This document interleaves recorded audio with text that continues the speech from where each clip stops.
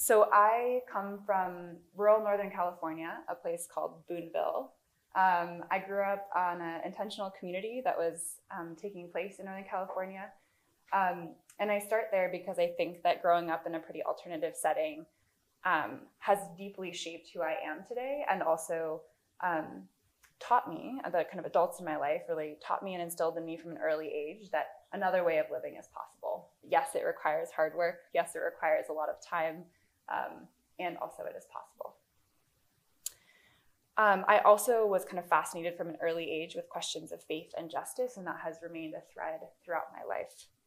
After graduating college, I worked to kind of co-build an organization that worked on getting young people back to their hometowns across the United States, especially rural and underserved communities across the states, to do local capacity building projects. This organization's placed over 200 fellows in the first 3 years of our story. And my particular emphasis was working on curriculum building and fellow support. And so I thought a lot about what it takes to build strong communities, both amongst a fellowship cohort and again, kind of in rural and underserved communities across the states, where we are empowering our fellows to do their own work in their hometowns. This reactivated the question for me, which has been kind of an orienting question in my life, which is, what does it take to build strong communities? And also, what is it that gets us to do hard things in life? My best answer to both of these questions is faith, and I define this very broadly. For some, this might be faith in God, but for others, it might be faith in community or love of country or any number of other things, but that thing that makes us feel both small and big at the same time, and we'll return to this later. I returned to divinity school to particularly focus on the role of faith in the climate crisis. So how can faith be an animating force towards supporting us at kind of the existential level, as I mentioned before, but also activating us to do the work that needs to happen as we face kind of the call to reimagine our future. I wanted to take a few minutes just to name some of the people that I've worked in conversation with, either in person, across a table, or through reading their work. I fully believe that we do work in community, and want to just take a moment to kind of honor the scholarship and the deep investment that has happened much before me. So these are a few of the folks that I turn to time and again for insight and input. They have been deep mentors to me, and I consider them to be my community of practice. I hope I can do them justice today, and also I really encourage anyone who is here today to think about reading some of their work. Not all of them are written, some of them are visual artists and other scholars and practitioners, but they are truly amazing. I'm not going to cite them as I go because the exercises we're going to be doing are more embodied practices, but I hope you kind of take from this that they have deeply informed each of the practices that we're going to be doing today. So I'd love to just get a sense of who's in the room, and if folks on Zoom can put their names in the chat so that others can see who is on Zoom. We're going to do just a quick round of introductions, just so we can kind of get a sense of who is here with us today. So I'm going to invite people to share your name, your pronouns if you wish, and then a place you call home. And I'm going to invite you to think about this pretty expansively. So this could be a town, or this could be, a specific geographic location, but it could also be a group of people that you feel at home with. It could be, an activity that you do that really makes you feel at home. So yes, your name, your pronouns if you wish, and then a place that you call home, and I can model it. My name is Maya, as you all know. My pronouns are she, her, and a place I call home. I mentioned I'm from Northern California. There's this place on the bluffs of Northern California that is jutting out into the Pacific coast. And I go there when I'm home, and I sit on this little point of land, and that is where I feel most at home. Winfred, do you mind if I ask you to introduce yourself? You don't have to if you don't want to. That's totally fine.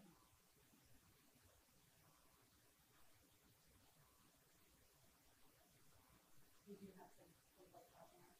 Okay. Catherine Zhang, Dana Caro, Grace Park, Jag, and Reed Collins. Okay, amazing. Hi, y'all. Thanks for joining.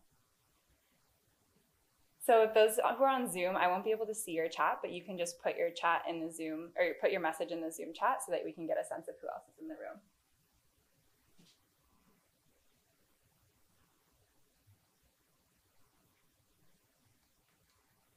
So we're going to now kind of move into the first section of the kind of heft of our conversation together. The first part of this workshop will be kind of connecting to that which gives you strength. So our orienting question is what gives you strength, but I'm going to walk us through a kind of few components prior to us diving into that question. And this is all about kind of making sure that we have a chance to really orient towards the thing that draws us beyond ourselves, the thing that can help us find fuel for the way as we face really difficult work, often work that can burn us out. So I'm going to walk you through a short visualization exercise. Then we'll do some solo journaling. Because we have kind of a majority of people on Zoom, rather than doing kind of a verbal share out, I'm just going to invite people to write thoughts in the chat. This might mean we move a little bit quicker through the share out component, but that is totally fine. So we're going to begin with a visualization. I'm going to invite you to, again, take a moment to close your eyes. If you feel comfortable, or just lower them. Plant your feet on the ground. And imagine a moment where you felt connected to something bigger than yourself. Perhaps this came at a time of triumph, excitement, grief, or quiet. Maybe it came at the end of something that you worked really hard for. Maybe it came while you were gathered in community, or maybe you were alone outside somewhere. Let this be a moment in which you felt both small and big at the same time. When you thought, yes, this. When you felt resonant with whatever was happening around you.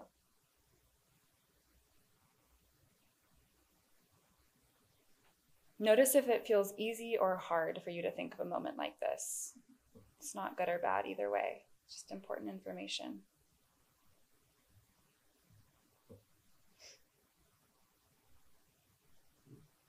Once you have an example or an image in mind, try to locate yourself in that moment. Notice the details of it. Were you with people or alone?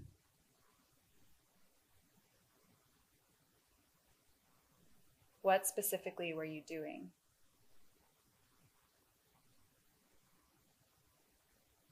Was there noise? No noise? Any other senses?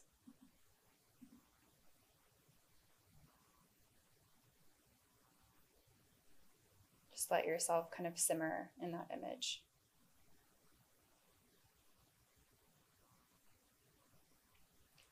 If you're feeling stuck or there's no example coming to mind, you might instead consider that question again: what gives you strength?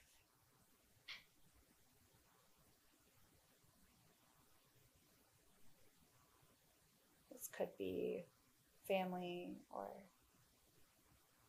community, belief in future generations, something that's larger than yourself.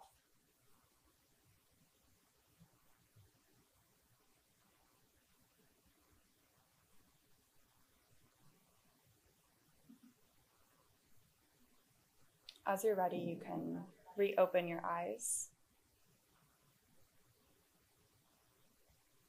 I'm going to invite you now to grab a piece of paper if you want. For those who are on Zoom, you can grab a piece of paper, or if you prefer to type on your laptop or any other piece of technology, you're welcome to do that. We're going to take just a few moments to reflect on the experience you just had. Again, this part of the work is thinking about how we integrate kind of the embodied experience of tapping into the thing that gives us strength into ourselves and our world. There are two questions I'm going to invite you to specifically reflect on. One is this question again of what gives you strength? And the second is, what are the practices that help you access that? So we're going to take a few minutes to journal now. And for those in the room, I do have some paper up here if you want some, or you can do it in your own way. So we're going to move into a brief moment of quiet as folks take a second to reflect and journal. Again, the orienting questions are, what gives you strength? And what practices help you access that feeling?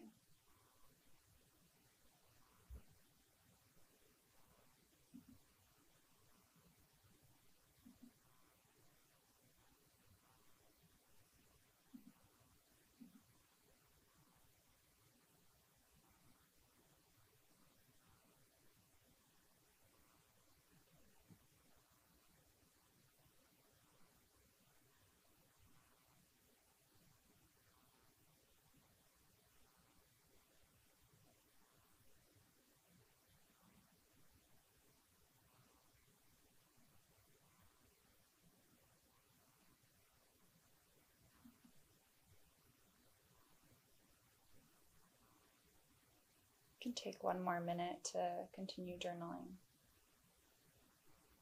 on the two questions, what gives you strength? And what practices help you access the feeling?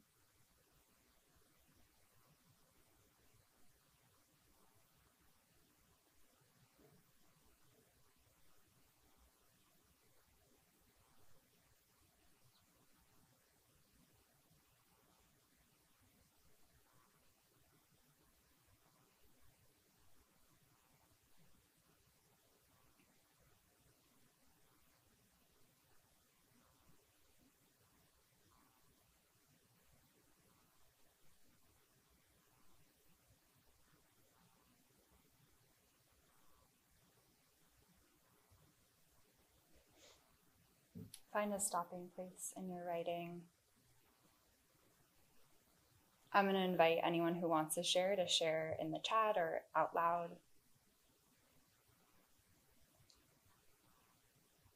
Part of the hope is that we can learn from each other's practices too, so that there is collective knowledge about what is possible and what sort of practices can help us access that feeling of being big and small at the same time, even when we're not in a workshop specifically dedicated to that work.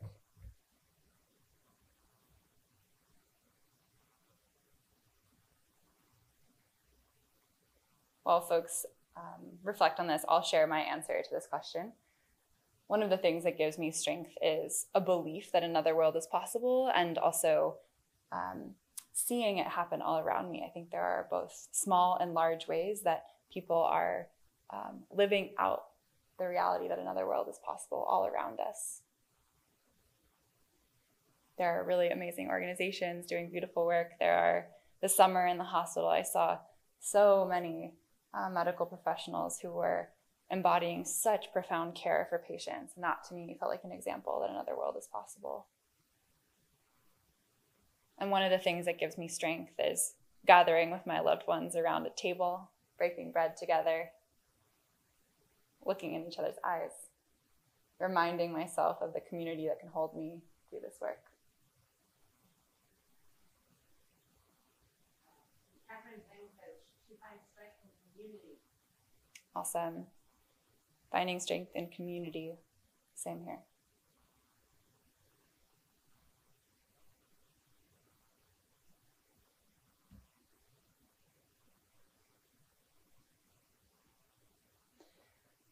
Awesome. Thank you all. So we're going to move now into the second kind of core component of our time together. This is using that exercise that we just did around accessing the things that give us strength to work with some of the more difficult emotions that can come up as we navigate through this world, or as we do work in the climate space or any other space, really. And as we face kind of this work in this future, and as many of you already know who are immersed in either community building work or planetary health work or climate work, all of the above, they're so interconnected, difficult emotions might arise. This might be loneliness or grief or isolation. And these emotions, if left unattended, can burn us out. There was a lot of that this summer that I saw. Many patients were either people who had been working in a care profession for a long time and were now facing health implications of that. Many doctors and nurses and all of the other folks who can work in a hospital, the cleaning staff, the kitchen staff, are facing a lot of burnout. There's a huge amount of turnover right now in the medical world. So it can burn us out. And another part of spiritual care, what I was working with patients on and also with the medical team on, is allowing ourselves to work with difficult emotions, to face them and let them move through us. And we do this in community. It's kind of hard to do that just by yourself. So today we'll be building on the work that we just did, accessing sources of strength to engage with and move with a more difficult feeling. Bless you. I'm going to focus on shame today. I think this emotion has particular clout kind of in kind of writ large today. It's a particularly powerful emotion. I think it can freeze us, it can overwhelm us, it can tell us that we're not worthy of anything. And it can be really present in this work of building a new future. And one of the beautiful things is that spiritual care and resourcing allows us to be imperfect rather than freezing. It allows us to kind of face the feeling of shame or whatever it was that triggered it and kind of move with it rather than feeling like we need to distance from it. It allows us to find connection even amidst difficulty. So we're going to be moving with shame and finding release and forgiveness as we move forward. But I will just note, if shame is not where you're at today, either you don't want to access that feeling or another emotion is feeling more present for you, maybe again, kind of grief or loneliness or any other kind of more tender emotion, you can just substitute that emotion in for shame every time I say it throughout this exercise. And if you're just not wanting to do this work today at all, you can just sit there and either listen to the sound of my voice and zone out and think other thoughts, or put me on mute for a little while. I'm going to invite those who are on Zoom to do two things. One is grab a pen and paper again, because we're going to do a little bit of writing. And the second is get some vessel of water. So a glass of water, a bowl of water, something like that.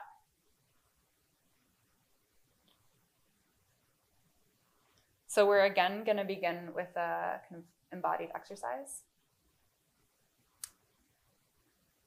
So I'm going to invite you again to plant your feet on the ground and close your eyes. Feel your feet on the ground. I'm going to ask our overarching question. Where are you feeling shame? Now I'll invite you to just notice what that did in your body. Notice what happened when I asked that question. Notice any immediate reactions. And then begin scanning your body. Noticing if something got tight or if something clenched when I asked that question. Beginning with your feet, moving up your legs, up your knees, your thighs, your hips, all the way up your back, your belly and chest.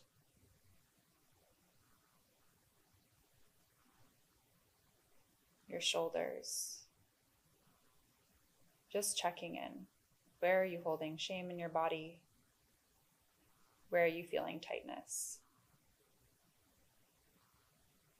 Letting your breath and attention move down your arms, your hands, up your neck, your head.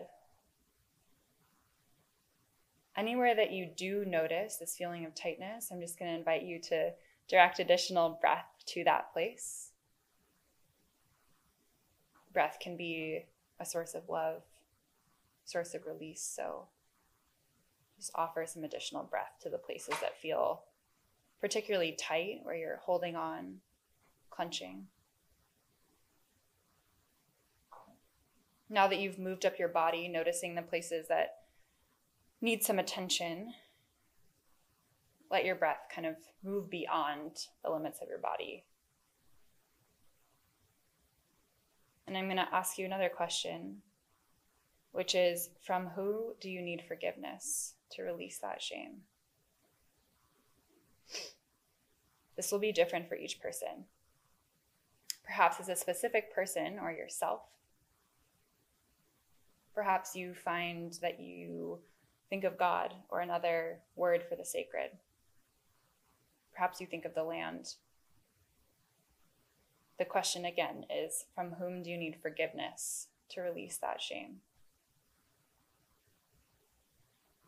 And again, just notice what happens in your body as you bring that person to mind.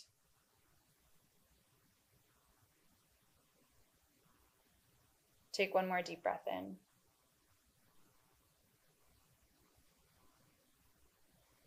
And open your eyes.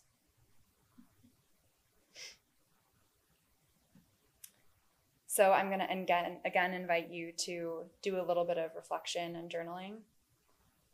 And you can journal anything that you want about that experience, but I'm going to particularly invite you to answer those two questions, which is, where are you feeling shame? And then the name of the person that you feel you need forgiveness from. So we'll take another 2 minutes to work with that prompt. I'll hold some quiet here. And I actually am, for the people on Zoom, going to invite you to write this down on paper, if possible, for where we're going next. And I'm going to do the same.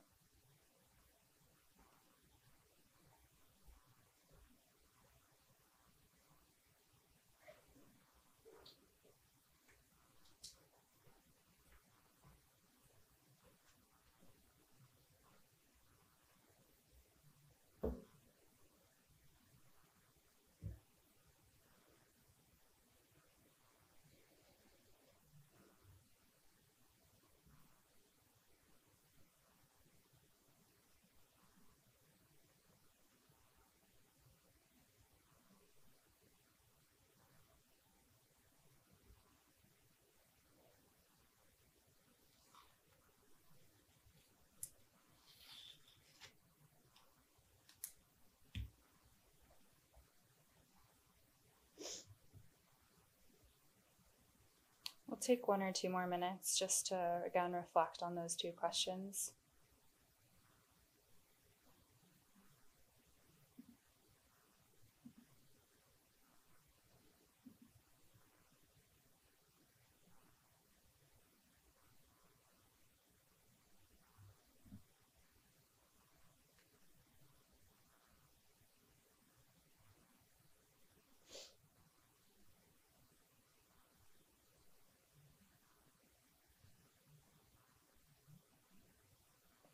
Just sitting with any discomfort that comes up as you think about this can be hard to hold.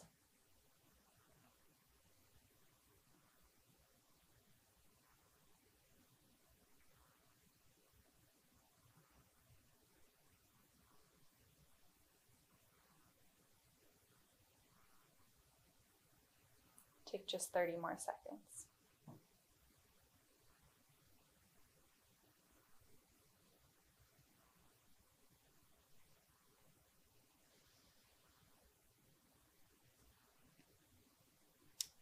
So come to a stopping place in your writing. The next part of how we're going to work with this emotion is to ask for help. Shame is a weighty thing, so are each of these more difficult feelings. They are hard to hold alone. That's part of shame's power. It makes us think we're unlovable, unworthy, and it tricks us into thinking that we have to do it alone. Forgiveness is also a weighty thing, and I know that, And when I said that word, I can feel its weight. And though we can't demand it of others, we can offer it to ourselves, and we can ask for help in holding that for ourselves. So we're going to do kind of a brief exercise that invites you to ask for help in holding this emotion. I'm going to model what it looks like in the room, but for those who are on Zoom, again, you'll need your piece of paper and your glass of water. And we're going to place the piece of paper in the water, allowing the ink to run and allowing the water to help hold this feeling. This practice is not to imply that we are only worthy if we're free of shame, but rather, across so many traditions, water is a very powerful cleansing vehicle. So this is an embodied practice to help us find peace amidst imperfection. Water can hold it all, and we do not have to do it alone. If there are any practices that are part of your tradition that feel right to do afterwards, maybe a hand to a heart or any other thing, please feel free. If you're on Zoom, again, you can place your paper in the water itself, or if that's not possible for you for any reason, you can just hold the paper in your hand and dispose of it afterwards and then wash your hands. So I'm going to do that for, we have some vessels of water in the room. I'm going to do that here. Anyone else can participate, but for those on Zoom, we'll take just about a minute or so to do this activity.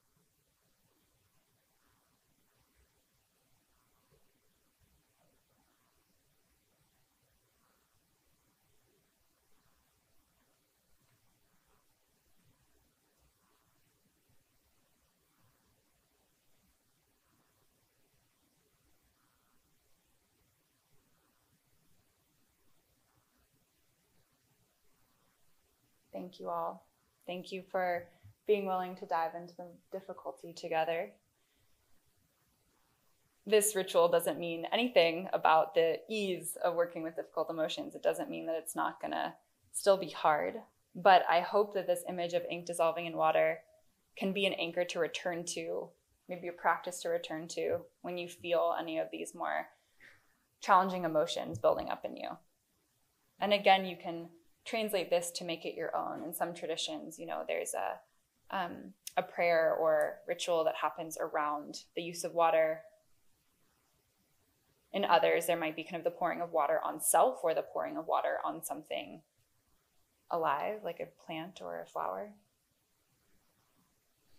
And for those who are on Zoom, I'm going to also be using this vessel as kind of a symbolic representation of the cleansing of your own, whatever you wrote on the paper too. So I'm going to dispose of this outside on a living thing when I leave this room. So as you sit down and settle back down after the exercise, just notice your breath again. Notice what happened to your body as you were kind of engaging in that work. And we're going to move into the last part of our kind of core exercises together. And this is after coming out of, kind of the more challenging work. This is the part about regrounding. So again, I'm going to invite you to close your eyes. And I'm going to invite you to remember the place that you called home in your introduction. Really bring that place to mind.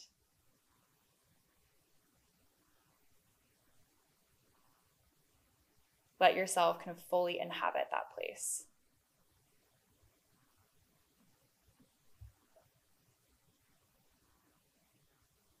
Notice everything about it. You know it best.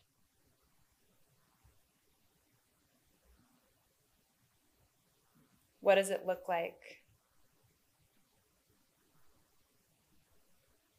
Is it rich in color, or is there one predominant color? What does it sound like? Is there music present? Are there voices? Is there the sound of wind? Something else?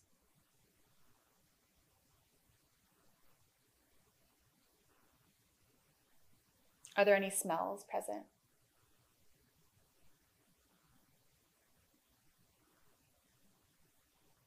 What do you love about it? What about it makes your heart beat faster?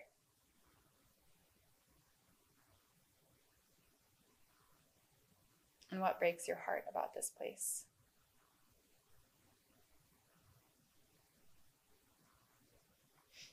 What do you hope for its future?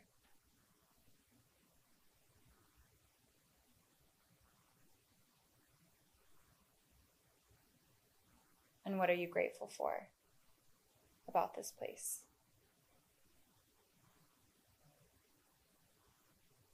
Take one more minute to really place yourself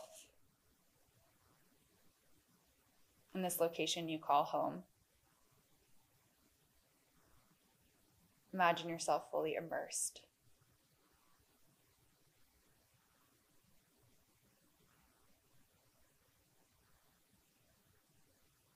And before you open your eyes, I'm going to invite you to be drawing upon that image. So stay in it, even when you open your eyes. And we're going to be writing short blessings for that place. This is a Divinity School secret. A blessing is anything you want it to be. It could be a line of gratitude or a short prayer or a wish. Keep it short. You only have a few minutes to write it and let it flow freely. But this is a way of offering back to the things that give us strength and the places that have shaped us.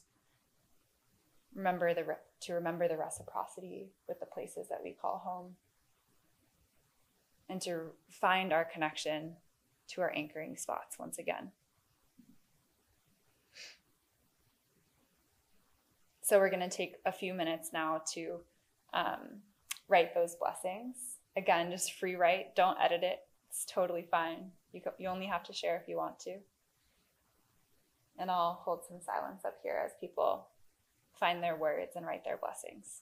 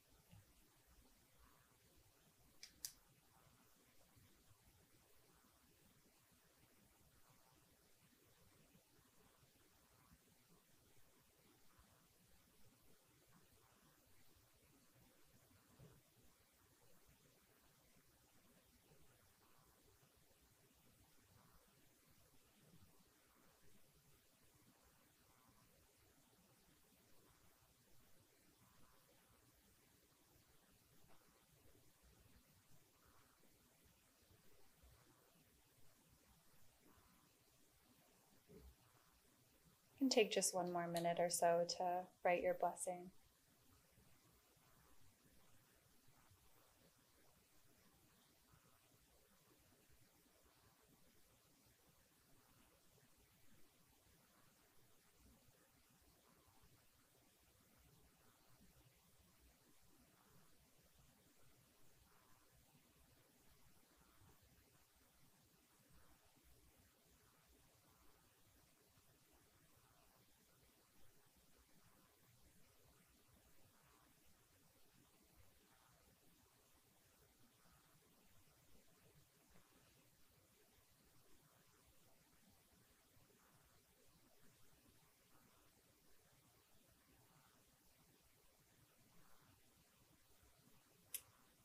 And as you find a stopping place, if anyone is willing to share in the chat, maybe a word or a phrase from your blessing, that would be wonderful. No pressure. I can share mine with you. This is a blessing for the wind on that point of land that I mentioned in Bodega. Blessing for the wind. May it keep my cheeks rosy. May it find home in the grasses. May it be free.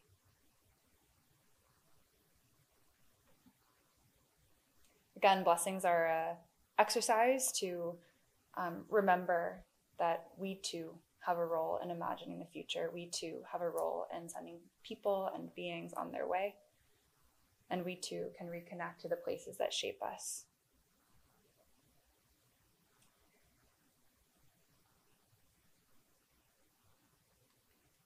So we're headed into the closing exercise together. It's been such an honor to spend time together in this hybridized format. And we're going to close together by sharing one commitment we're making as we head out of the room and one word about how we're feeling. And I picked both of these prompts because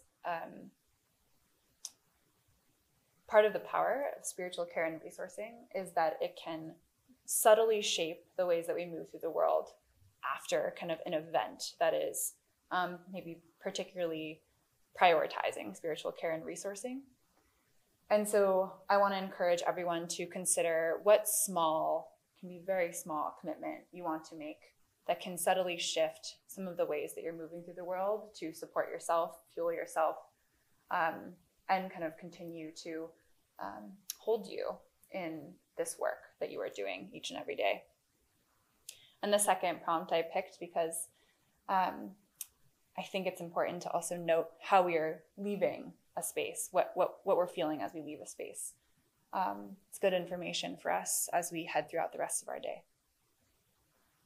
So we'll take about 30 seconds just to drop in and assess the commitment that you want to make and the word that you want to continue to sit with.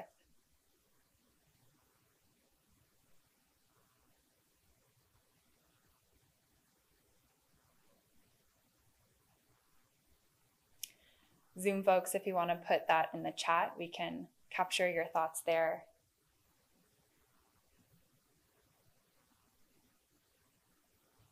My commitment is to keep gathering people.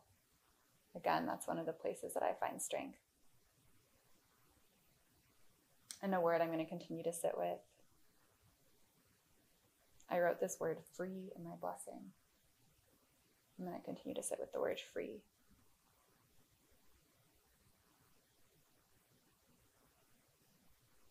I'll give just a few more seconds for folks to simmer with this prompt.